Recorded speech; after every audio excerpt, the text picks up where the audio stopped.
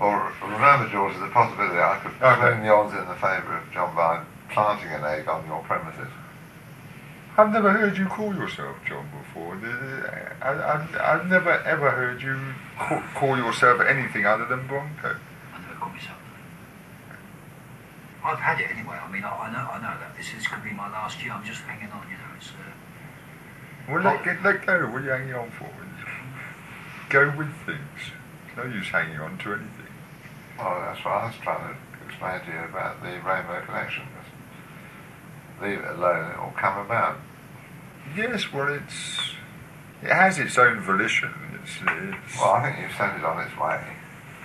Do its work. Yeah, well, you've still got to set up the organisation selling membership cards. I don't want to sell anything while we're around selling fucking membership cards. Well, we want to lose money altogether. This is part of the manifesto. There's no particular point in losing yours or mine. No. Or anybody else's. It's going to happen. It's going to happen. Well, let it happen. Just don't get involved with it. I'm involved with it to the tune of over 20,000 quid. Well, that's all you're hung up on money. You don't get rid of money. I've got the only money you're getting rid of is your own. It's not my own. I haven't got it. Well, other people's then, even worse. No, it's just an illusion. What do you think of Frankie Howard, George? He was on the telly tonight. Was he? At this sort of royal performance. Oh, that old... he said, pretend you're at a working man's club. And, yeah. Is he good?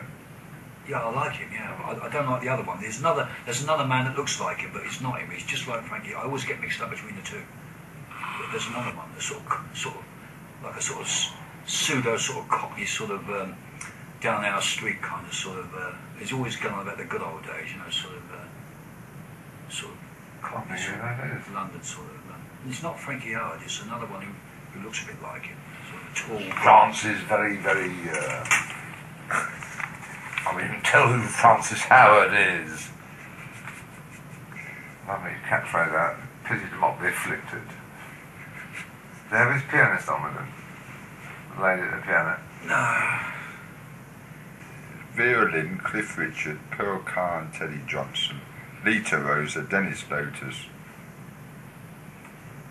Doesn't say. Cliff Richard wasn't bad. Cliff Richard was on. Well, it's this week is 40 years. 40 years in the wilderness. That's exactly what it's been. Oh, Vera Lynn. That's right. Vera Lynn. Yeah, that's right. Vera Lynn, yeah. One could say 40 years in the wilderness, quite easily. Do you think it's someone pretending to be Vera Lynn? I mean, it can't be. Have you ever watched Vera Lynn? She never seems to think. She must be at least 100 years old. She doesn't look any older or any different. It must be her daughter pretending to be her. I don't believe it's Vera Lynn at all. She must be about 1,000 years old. Well, I didn't see her. I've got no evidence. How can she sort of stay young like that? She must be at least 100. Drugs. Now, there's another comedian who looks very much like Frankie Howard. He's big and sort of.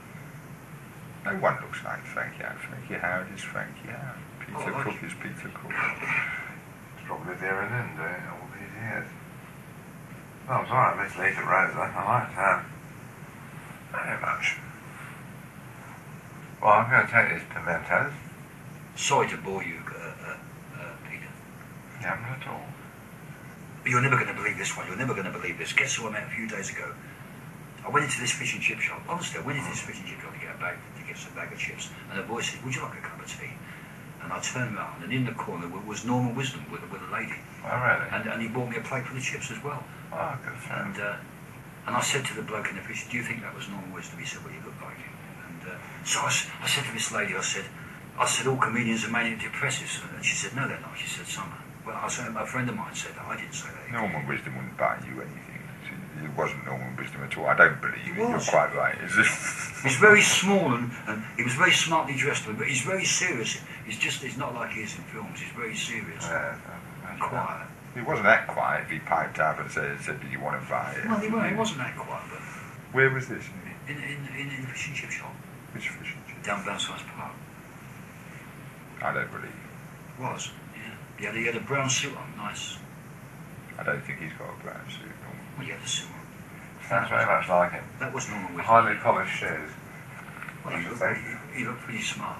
There was a dark-haired lady. She was quite nice. Sort of dark hair. Hold on, you got your bread, please. Oh, bread as well. Oh, I've got to take my bread away as well. Thanks for the beans. Not at all. I'll take Spurs to win for £5 then. Will you? Yeah. What, draw my favour? Then home win, no bet. I'm taking, you can take any one of the 3 results. I'll take a draw. You take Spurs, I'll take a draw. And home win, no bet. Home win, no bet. Right, okay then. I'll owe you 2 quid. Bye-bye. Good night. I think you're very good. Oh. Yeah. Good night, Peter. Bye-bye. Have I driven him up? I usually drive people away.